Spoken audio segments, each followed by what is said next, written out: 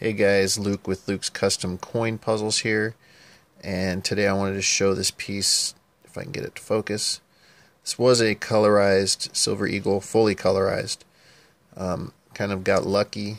It was one of these before. I've done this coin before, and I think it's just a different process that they did to paint it, because they did a horrible job. Paint came off when I took the tape off to redo it.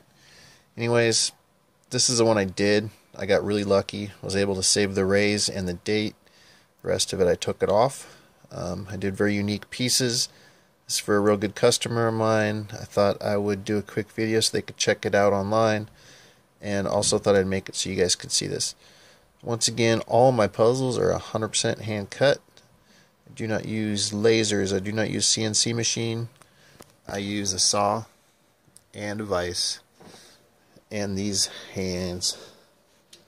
Thanks for looking. Take care.